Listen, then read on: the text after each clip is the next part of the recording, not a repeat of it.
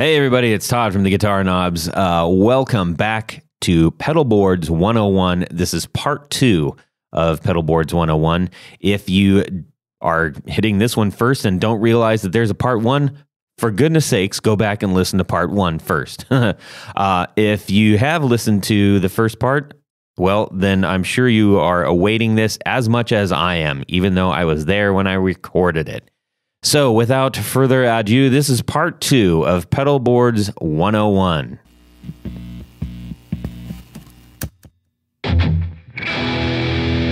Hey, welcome to Guitar Knobs, the guitars, gear, noise, and nonsense podcast, hosted today by these knobs. Ground issues. Ground issues. What? Okay, before you... what's a ground issue? Yep, ground issue. Buzzing and stuff. Buzzing and stuff. All right. That's right. Usually 60 or 120 cycle. It is what usually happens. It's almost never happens with a tube cable method, meaning you're putting all your pedals in front of your amp. So you got your old Vox, you got your old Fender, you got your 8 pedals lined up going in front. Almost never do you have a ground issue. Yippee-ki-yay. Usually where ground issues will come in is when you're running 4 cable method. Some stuff in front of the amplifier and then another set of pedals in the effects loop. Yeah. The reason being that the amplifier ground isn't ground. So if you look at a schematic on some of these more modern dual channel amps and everything, you clean out your ears there, Todd? Yeah. I had to process that one. Yeah. No, and if you look at a schematic for an amplifier, you'll have earth ground, chassis ground, and circuit ground. Right. You've got different, and they're isolated from each other, sometimes with capacitors and stuff. So a lot of times usually it's a high gain amp, and that's usually when people using 4 cable method. They have a Mesa Boogie or a Marshall or something.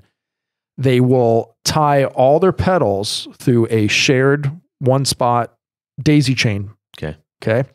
Plug them all in, power it up, and all of a sudden they get this horrible buzzing. And they're like, what the crap?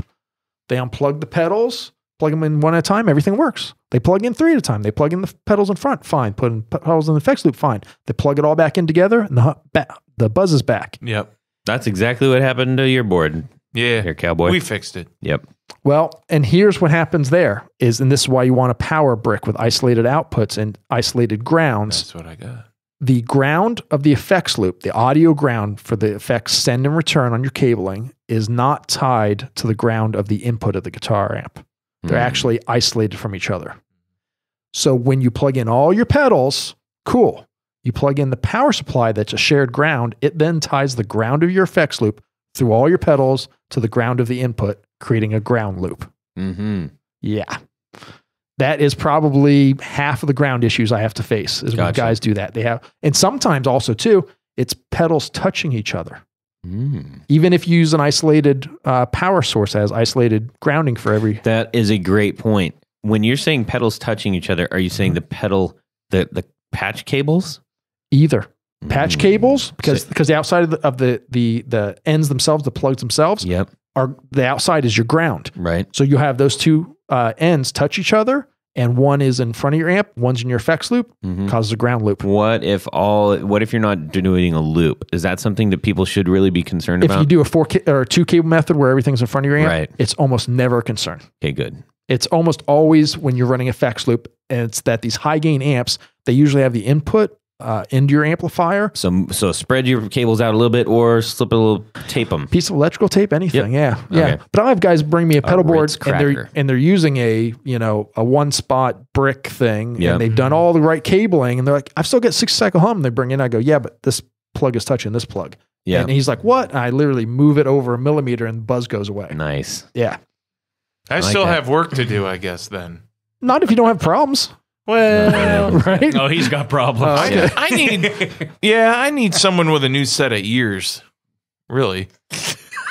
I need a different set of ears. Are you looking for a donor? Yeah. I don't know how to address that. What I meant was I need a new set of ears to listen to what I got going on. I hear what you're saying. Instead of my ears. I know what you're saying, yeah. A fresh set of ears. Right. Somebody else may, like Todd might, when he first heard your rig last way it was running, he was like, this isn't right, dude. Right. Yeah. That's what I meant. Yeah, exactly, yeah. All right. Yeah. All right, so that's most grounding issues. Most Again, grounding usually 4-cable method, usually high gain amps because they're designed with isolated grounds. Gotcha. Okay. You could also end up having a pedal that's just gone a little wonky too. Yeah. I have a pedal that was doing that. I was just turning on, it was like, Yeah. like, well, more, you know. Or yeah, 60 cycle. Yeah. It was like, whoa, what happened to this pedal? Actually 120 DC voltage. Yeah, anyways. But and that's, boy, troubleshooting a pedal board is a nightmare. And let me inject that there. If you're troubleshooting a problem on your pedal board, do one step at a time, slowly and methodically. Yeah. Maybe even write down in a notebook what you're Plug changing. one pedal in. Yeah. Plug it into your amp. play Change it, does it one work? cable at a time. Connect the next one. Yes. Plug it in. Does it work? Too many guys will bring me a pedal board in pieces because they were at a gig and they got frustrated and they unplugged everything all at once. And it's like, no. You don't know what the problem was. You have to, Yeah. unplug Then you each have cable. to refigure it out. Yeah. No bueno. Very methodical. Okay. What's next? Okay. Choosing pedal board styles and your layout. Pedal board styles and layout. Yeah. Flat board or an Yeah. angled board. Angle board, flat board, Multi-level, multi-layer board. level, Yeah. multi-layer, temple. Yeah. Those are great boards, by the way. We'll plug them. Those are Yeah. Yeah. So yeah, and that's all personal preference, but it's just something to consider. Mic stand, his Oh, Jared, yeah. Jared with his The Mutron. Mutron? Yeah. Those are Yeah, popular it's on too. the stand. It's yeah. a huge, it's bigger than what you guys think. Okay. It's Oh no, I've You're seen going them. to have to Yeah, start it's paying about the for size it of a every time you brick. mention Yeah. it. This is getting Yeah. ridiculous. Yeah. Okay. But yeah, so that's just personal preference. The flat obviously is typically lower profile to the ground. You don't have to step up into it as much, but the angled, you can reach back pedals easier. Personal preference. Yeah. But something to consider when you're building your pedal board. Something else to consider when you're doing an angled or a flat board. Where to put Anybody? the power supply. Exactly. Shoe size. Yeah, shoe size. Well, yeah, that's literally. seriously. But My Mutron's angled. stop.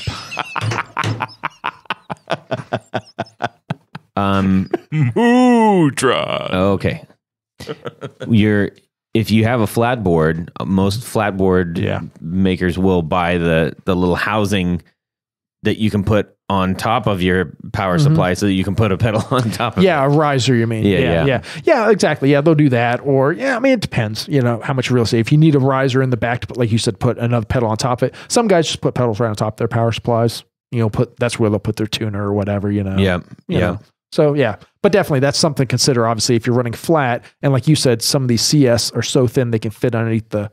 Correct. So a flat board doesn't have to be Actually touching the completely ground, completely flat board. There's the ones that are like completely flat. Mm-hmm. Typically, you see like two silver handles. They're aluminum edged Plywood with a Down. black top. Yep. And then there is the pedal train style, which is considered a flat because it's still flat and not angled up.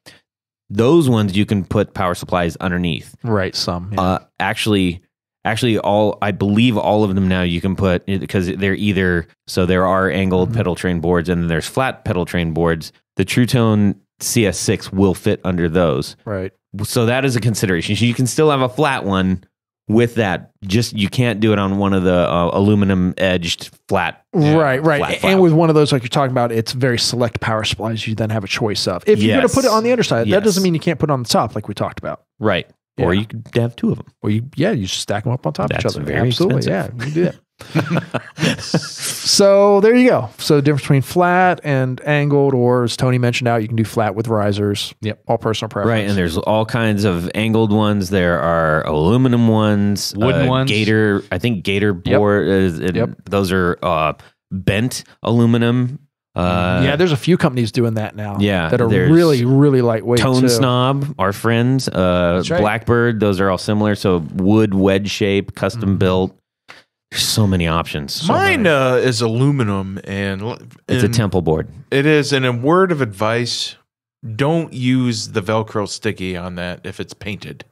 The paint comes off. Oh, You're pulled not all the supposed to use paint the off. Velcro sticky on it at all. That's the. I didn't know that. What do they? The pedal, the temple has an attachment, the bolts that screws on underneath, so that like if you're gigging a lot, they will not move. Right. I need to get some of those. Occasionally, you see somebody that does a temple board that doesn't have the screw things on it, and they just zip tie everything. Yeah. Now it's It doesn't look two-tone. as pretty, but it's not going anywhere. No. And it'll Aluminum come and off in black. a second. That's true. Yeah. Yeah. Okay. So anyway, pedal boards, there's no right or wrong. It's all personal preference. Do your research. Yep. But when you're deciding on a pedal board, by this time you figured out what your order your pedals are, what pedals you're going to use, all that kind of stuff. How many you have. How many you might want. That's another big thing. Well, yeah. I mean, that's always a whole, let's bigger. not even. It's like a good pair of slacks, room to expand. Yes. Yeah, let's not even go to what else we could put on there. Yes. But when you're looking at pedal boards, your layout. Decide how you're going to lay things out. As far as there's usually two different ways of doing it. It's signal flow, which means that you're going to start on one end and just go right in order. You know, your wah to your overdrive to your blah, blah, blah. Yep. Or convenience, meaning, okay, I want these pedals on the front because those are the ones I'm going to step on most often. Yep. And these will be in the back, or the taller ones in the back, or whatever you want for convenience. Yep. Obviously, the signal flow one will be the easiest. Because cabling, you can use pre-made little cables because they're just going literally, 1 inch between every single pedal. Right. But if you go convenience, that's when you're talking, okay, I go from a pedal on the far left to the, bottom right. And that's a great point. I mean, one of the best guitar gear sources out there is that pedal show. And the board that they typically show has... there's like an upper level and a lower level. So there's their board actually lifts up on a what do you want to call that? A hinge. Hydraulic. A hinge. Cupcake. It lifts up on a hinge to reveal the sort of stationary pedals that you're not constantly accessing. Right. So those ones are set it, forget it kind of thing. And then your top pedals. So that's something to consider. Yeah. Yeah. Mine's not that fancy. So so there you go. So you gotta decide what kind of layout you want. And again, by this time you've already got what pedals going in what order, so you're just deciding where do I want my overdrive so I can hit it the easiest, that kind of stuff. I would also mention that when you are considering a new pedal board, if you have the option to do a powered pedal board, so the pedal board itself is powered, and meaning you're controlling your power, your on and off, and your actual AC out from the pedal board itself instead of in and out of the power source underneath the pedal board. Yeah. Okay. Mostly you'll see like the wedge boards have that little power switch, Mine AC does. out, and also input in and input out. Right. More on the sides. Hugely convenient and keeps things tidy. Can be, but you got to remember this. Every single thing you add in that chain is one more potential thing to fail. So just by putting, and I hear you, and I'm the same way. I've got a patch bay breakout box on my board that has, I plug all my ins and outs on this one box. So I'm not plugging into the pedals. But of course, I've just added in an extra 8 1/4-inch jacks that if any one of those fail, so you got to keep that in mind. True. And it's only as good as the manufacturer. I've seen some of them. There's some lesser companies out there that have patch bays and ins and outs built into their pedal boards, and they're built so junky, they fail so often. You're really buying a headache. That's fair. Versus one that's really well made with really great connections, great wiring and everything, that it's more stable than plugging in and out of your pedals. So that's something to think about. Yeah, something to think about. Yeah, it's just like all this. It's a give and take. Yep. But once you get everything laid out, you decide where you want stuff, measurement. You have to decide how big your pedal board's going to be. Right. And that may also affect, once you do the final layout, you may go, oh crap, my pedal board's 42 inches wide by 20 inches deep. Yeah. Time to cut some pedals. And again, this is why you do all of this. Or get a different board that offers you variable layouts over, under, all that business. Processor.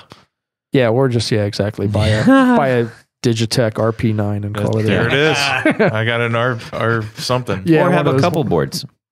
You have your kind of mess around board and your sort of standard board. That's what I'm lots of people have several boards. Yeah.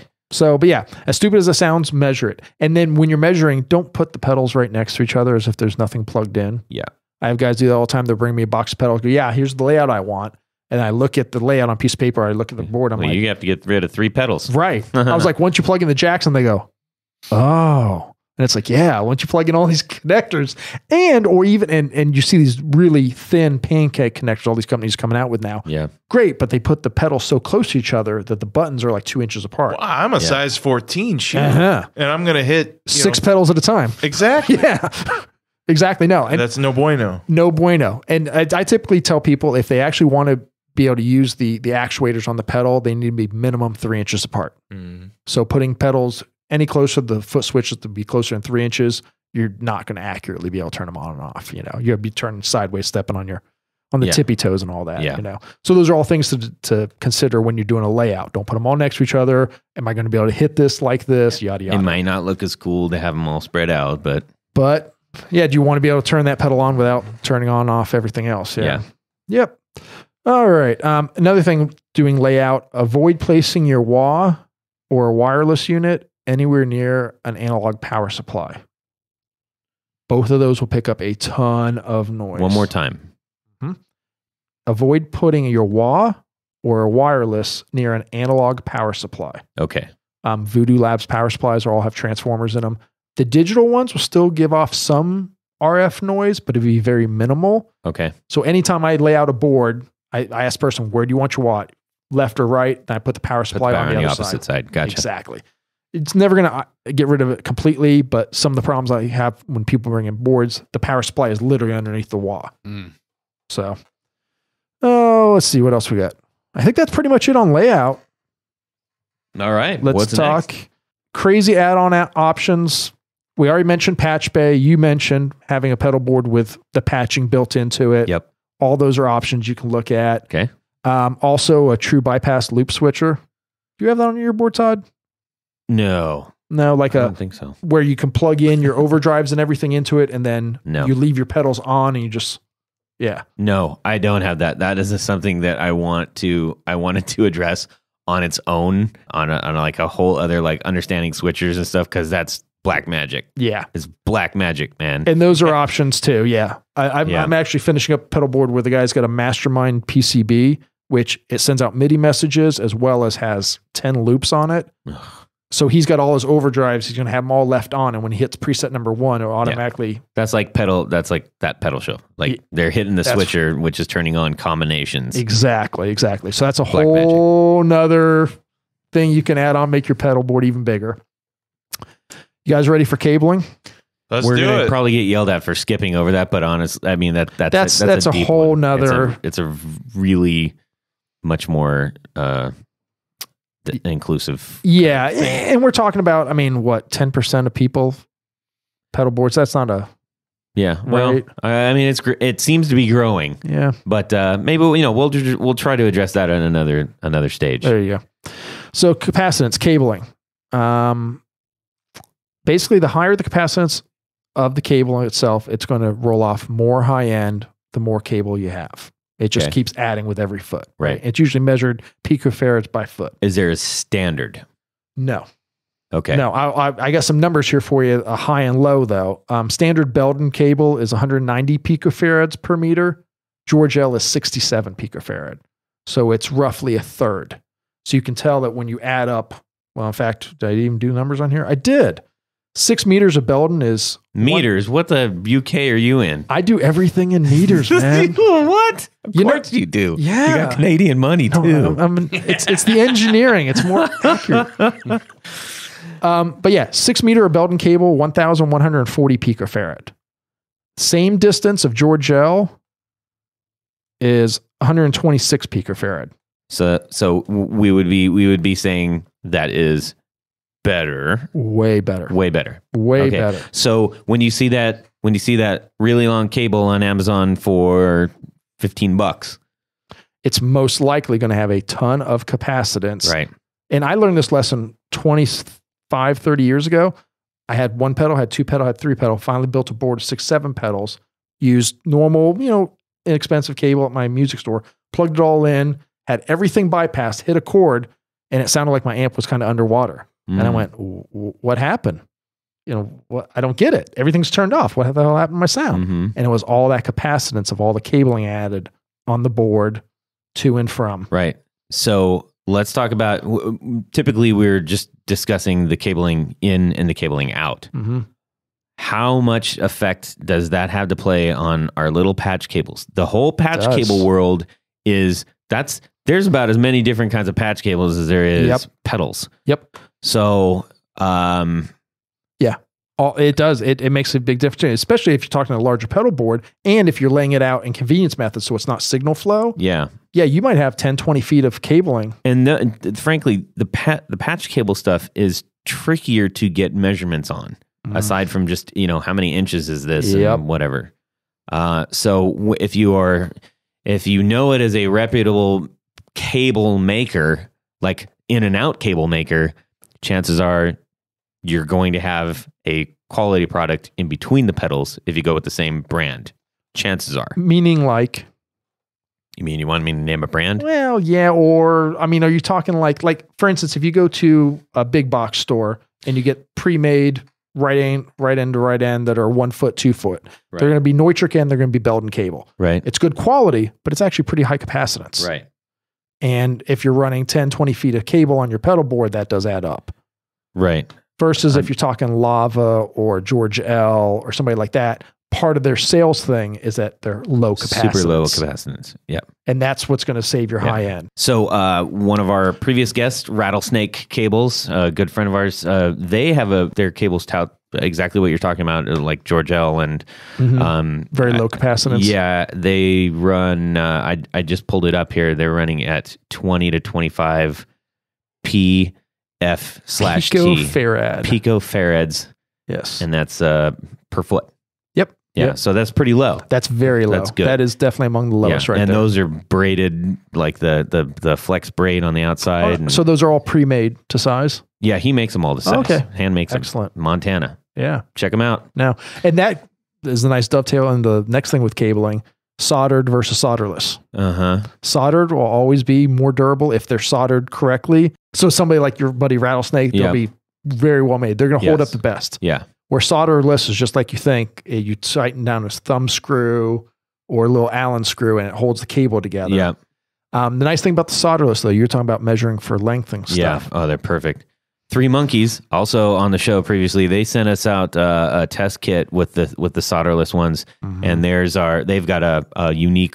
It doesn't have a screw or anything, and man, I was really happy with those. Yeah. And the wires are thin, and the heads are I think they're the smallest ones out there. Yeah, and it's like you can hardly even see it on there. Now those are much more costly than your Pancake 3-inch connectors, but you can fully customize a board exactly how you want it. Yep. And be in absolute control of exactly what's going on. Yep. Exactly. Yeah. So, and for most guys playing the local bar in town, you're not putting in a trailer like a full tour, not like you're putting in a trailer to go across town, but yeah, you don't need that durability of a soldered end. You don't have road hands or local labor crews, moving your stuff. Right. Solderless are usually just fine, especially if you're going to go with the convenience wiring where you got things wired all over the board. And those things, for those who aren't aware, is like you typically will order, like you get like 10 feet of cable and 10 connectors, and that'll give you five actual patch cables at varying lengths. So to your point, when you were talking about wiring for convenience, I've got all my drives up top. And I've got my modulation at the bottom. Now that means that I got to connect the one at the far end to the one at the other end. Yep. And that took a very long cable. And that's something that I had to accommodate. Right. It's probably 27.5 inches. So if you tried to order something, 24 would be too short, 36 would be too long. What do you do with the extra cable? Yep. Yeah, exactly. Yeah. So there you go. Yep.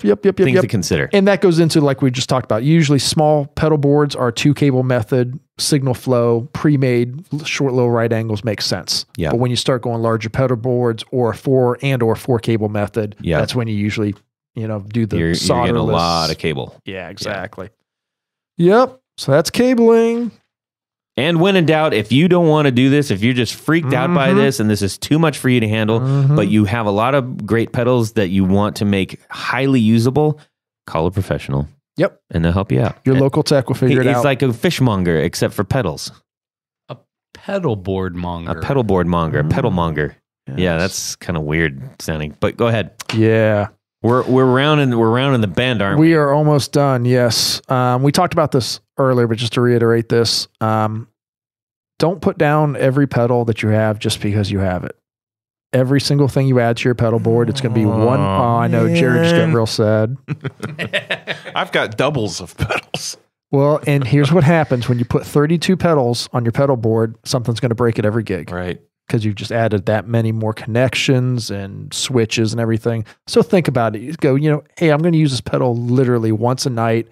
Do I need it? Or if you have it at home, maybe you break it up into a couple. You're like, hey, this is what I play my punk rock on. This is what I play my shoegaze on. Probably what I'm going to do. This is what I play on my stoner rock on. Right, and have different pedal boards. Because you really wouldn't mix those anyways, for the most part. Yeah, right. And again, it goes back to, like you said, reliability. Yeah.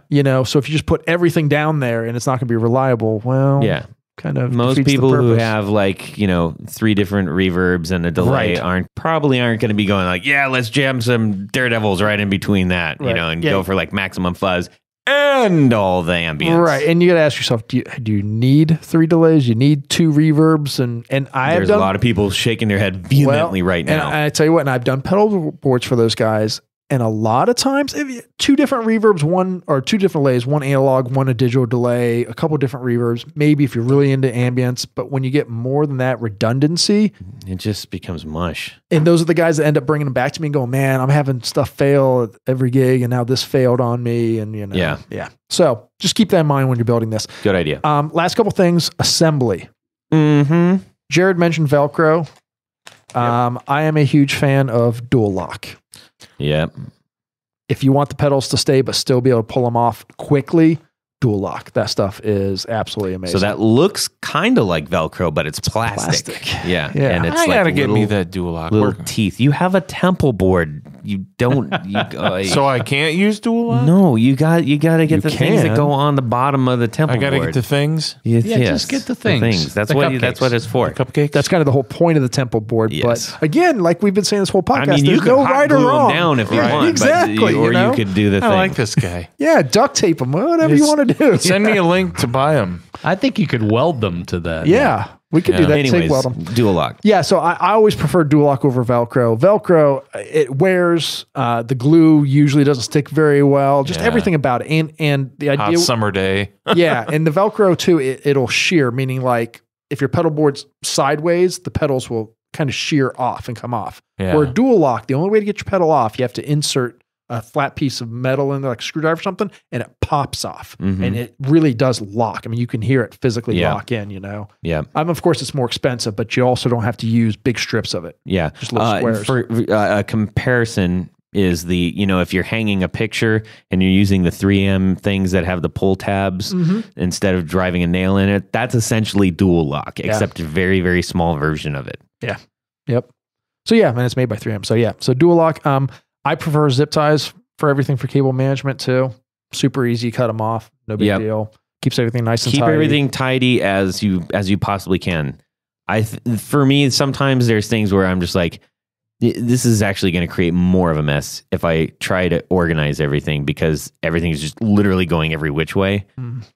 So, sometimes you don't have the convenience of running customized length cables on everything, which can give you that ultimate. Exactly, and that's pedal board porn right there. I mean, that's like, and that goes back to that. Usually, if you have the larger board along with everything else, that's when you're cutting your cables to length, right? And at the same time, probably when you have a tech doing it, especially if you're, if you're playing out too. The more tidy you have, the less gaff tape you'll have to use. Well, the big thing is if you have everything tightened down very tight, the cables aren't moving in the pedals. Nothing will happen. No mistakes. Ideally, right. Exactly. And when you're out and you're in the middle of the song, you ruin the flow of the song. You're in big trouble. Right. Reliability. Yep. Yeah. To that point, measure twice, cut once. Right. Yeah. Otherwise, you waste a lot of cable. I've seen guys do that. They'll buy 10 or 20 feet of cabling. That's expensive. Yeah. Then they call me up and they need another 10 foot. I'm like, what'd you do? He's like, man, I cut it like half an inch too short, and now that piece is wasted, and it's. Yep. And I'm like, oh man, I threw it away. I was so mad. Well, whatever. Yeah. And then of course, this is kind of common sense, but I even do this. Test every cable if you're making them to length, or even if you just purchased them. Test all your cables before you strap everything How down. would you test your cables? Cable tester. They're like $30-$40. Okay. You just plug it in, you push a button, and it lights up and tells you if And you can test your patch cables, your ins and outs. Yep. And most of the cable testers they have RCA, XLR, quarter inch, so it'll test all types of different cables. What about the old school, put it into the amp and touch the tip? Sure, but it won't tell you if the cable's partially open or partial. Okay. Yeah, exactly. Okay. Yeah. I wanted to bring that up because that's just an old way. Whenever I'm building a pedal board, I of course test every end with a multimeter. So that way I can see, and sometimes I'll make one of the George L ends or a lava cable end, and I'll measure it from tip to tip. It comes up 100 ohms. On a tester, it would read fine because it's only 100 ohms. But it's technically not 100%. There's a little bit of capacitance in there causing that. So, yeah, like I said, test all your cables before you assemble and zip tie everything down and call it a day. Gotcha. That's it. Woo, doggies. That is a lot. That is a lot of awesome information, man. It's a lot of stuff. Sorry. I'm so glad that you came and did this with us. I know that we all are a little glassy-eyed right now. And if you're still listening, which I truly hope you are. Everybody turned off 20 minutes ago. No, I don't think so, because this is all these are all the questions that we all asked. So it's fantastic stuff. I learned a lot too. Yeah, for sure. I sure did. If you have more questions about this, you can drop us a line. You can drop Rob a line. Yep. And ask away, or consult the internet and make your own decision. Yep. Or like we said last time, make friends with your local techs. Yeah. Yep. Oh yeah. Yep. Your pedal mongers. Make friends. Yeah. Your electronic repair guys or your guys at your local shop. Those guys have all been through all this stuff. Wealth of knowledge. I have 2 amps in my truck waiting for Rob. Woohoo! Did I mention cha-ching? Yeah. Right after Christmas. Thank you, Jared. Yeah. Okay. So I knew that loading them into my truck. Here we go. Do it.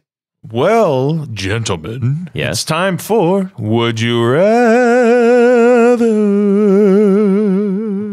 That was a good one. Yeah. Thank you. So you're in a 70s glam band, okay? And it's a cover band because it's not the 70s anymore. Yeah. But you've got these awesome boots. They're huge, giant clonkin' boots. Clonkin'. Are they sparkly? And they're super sparkly. I love it. Yeah. They got stars. And then the heels, there's on goldfish in the heels too. Goldfish? So... No. Are they alive? They're not take imps. the goldfish away. Not for long, Tony. Yeah. You're right. Okay, go ahead. So anyway, what are you going to use for a pedal board? Are you going to go with A, the flat board pedal board, or B, the wedge board? Mm-hmm. With these big, clonkin', sparkly, awesome boots. Tony. Oh, man. I remember when I used to wear big, clunking, sparkly boots with goldfish in the heels. Yeah. Last weekend on vacation. Up in Youngstown. Yeah. In a bar full of legitimate businessmen. That's right. I think, given the fact that these are big, clunky boots with goldfish in the heels, I'm going to go with the flat board. Really? I think the flat board would probably be easier because I'll still be stomping all over the pedals. Right. All right. I think that's what I'm going with. All right. Good choice. Oh, thank you, Jared. I need the wedge board because I'm 6'6" anyway. Yeah. So the So closer you're the gonna be pedals are in my 6'9" vision, with an afro. I know. So I'm going to wedge do the for you wedge. I'm going to do the wedge. Okay. Flat. It has to be flat for me. You I like actually the flat boards? I can't, even if I was not wearing the purple boot. sparkle with goldfish. No, flat. I can't do angled boards. I absolutely just can't put my foot on a wah or volume pedal and have it be all angled. It's just, Oh, yeah. I just can't. But now other guys, they hate flat boards. So Yeah, that's fair. Yep. All right. So I'm going wedge because I like my wedge right now. So yeah, there we doing go. that. And So 2 flats, 2 wedges. yeah, and I'll play Fox on the Run. There It'll it be is. great. Yeah, That's right. I love it. I have played that. Oh man, I'd love to. That is a fantastic song. Everybody go look that one up. Fox on the Run. Oh man, it's such a good song. Okay, We'll do it. Tony, bring us home. At this point in the show, we like to thank some very important people. We like to call these people our executive producers. And let's just say Christmas was, months ago. Mm-hmm. But you still have a little bit of that money that grandma gave Or a you. month. Or a month. Yeah, whatever. Well, sometime in the prior year. Yep.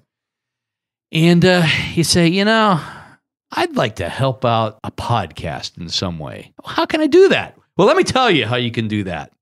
Because right now, you could go to patreon.com and look at all the various levels that you can become a sponsor of this podcast. Yep. And the piece de resistance level would be the executive producer. And you get so many great thank you gifts. Yep. You get T-shirts. Buttons. Pins. Stickers. Pins. Barefoot button. All kinds of things. Yeah. But the biggest thing when you're an executive producer is, Jared, You get to have your name read on the thing. and that's what I'm going to do right now. Great. So let's just start from our newest and work our way back. Perfect. I'd like to thank Jonathan Jerusik, Ken Sayers, Corey Nigro, Doug Gann, Brad Partridge, Michael Van Zant, Doug Christ, Zach J. Wright, Gary Goodman, and son Beckett. Woohoo! Darren Gregory, Robert Marfleet, John Anglin, Chris Kearney, Sean Oliver Gonzalez, John Daly, Robin Smith, Pete Marshall, Carlos Mancha, Matt Brammer, David Wolfson, Martin Cliff, and Tom Barazin. There you go. Yes! We got through Thank it. you. Thank you. One and all. Thank you very much, everybody. Hey, as we do go through this new year, your help is truly appreciated and welcome, and we thank you. We do all this because we love it, and we hope you love it too. And it requires very little to help us out, and it'd mean a lot to us. So thank you. Thank you. My man. Where can people find you, Rob? madcowamplification.com or Mad Cow Amplification on Facebook or Instagram. Okay. Yep. Your Instagram is probably your strongest game. Most definitely. That Yeah. actually feeds everything. Yeah. Right. I was Okay. kind of curious. Why are the cows so mad? Well, Mad Cow Amplification, you want to actually know where that came from? Yes. Tell us. Yeah, there was a friend of mine. I was trying to come up with a name for the company, and so I had to be something unique, and I didn't want something like too lame. And we live in Cowtown, Mhm. right? Oh, that's right. That's yeah. right. Yeah. Right. So right. Mad Cow, yeah, makes there you sense. go. Yeah. All right. Tony, where can people find you? Let's just say you want a custom pick guard and you want Todd's eyes to bulge out of his head. Go over to pickguardian.com. Yeah, we can do anything from, special different I types of just material. ordered one from you. Yeah, A there new was a one. beautiful one, a gold Gold sparkle. sparkle. Sparkle. I Gold got a mini sparkly. humbucker into a Telly Jazz Bastard Yeah, thing. and it's good. So So, sparkly. people change Looks out good. pickups all the time, Yep. or they want to change the color or whatever. Yep. Hop on over to pickguardian.com. You can check out some of the projects and things that I've been doing on Instagram Mm-hmm. and some things on Facebook Mhm. under Pick Guardian and the number 1. Cool. Jared. Well, if you guys are looking for some new pickups, some new old looking pickups that you want to match into an old vintage guitar or whatever, give me a shout at jared@brandonwildpickups.com. Find me at brandonwildpickups.com, Instagram, Facebook, All the things. and all the things. I can do repairs too. Yeah, right on. So You can drop me a line at todd@theguitarknobs.com. We are thankful for you listening. This has been a long one, but we really appreciate it. I hope you guys got a lot out of it. I know we did. And in the meantime, have a great guitar week. Subscribe. yeah. This Producer? isn't Hamlet, bro. Theodore. Bring it home, son. It's kind of like the Christmas tree lights. Yeah. Want Want to do another clap? Yep. Okay. We're gonna Yep. lose that. Overload. Chicago. Overload. Daredevil. Um. Well, that's it for these knobs. Please visit our Patreon page at patreon.com/theguitarknobs. Visit our website at theguitarknobs.com for all of our past episodes, 4 on the Floor blog, and other good stuff. You can connect with us on social too at our Facebook page and share your gear and stories on our Facebook group. Also, be sure to check out our Instagram at Guitar Knobs. Catch you next time.